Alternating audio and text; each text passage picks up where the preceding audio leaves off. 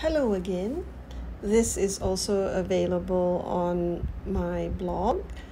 This is another visitor we had in our class. His name was Mr. Albert Sieloff, and he was a relative of one of our students. So this American gentleman came over to share his life story with our class. I think the students had never met an American before. They had perhaps seen shows and maybe movies of Americans, but meeting one face to face, I think, was pretty fascinating. He was quite elderly, so he had to bridge the gap not only culturally but also age-wise.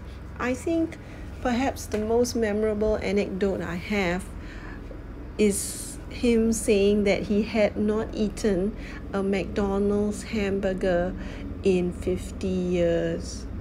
I think the children were incredulous. I think that he made correct choices in his diet and in what he was going to do to keep himself healthy. So if you look at his life story, if you read what he went through, especially during World War II, fighting on the American side in the European theater, I think you would be pretty fascinated. So as a history teacher myself, I was so grateful that I could get someone who had gone through the terrible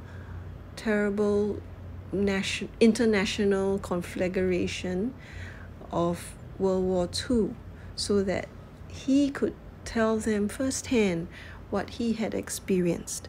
So that is one of the exciting visits I had for my students, my Sec 2 students, in the AV room to interview this guest, Mr. Albert Sieloff. Thank you. Bye-bye.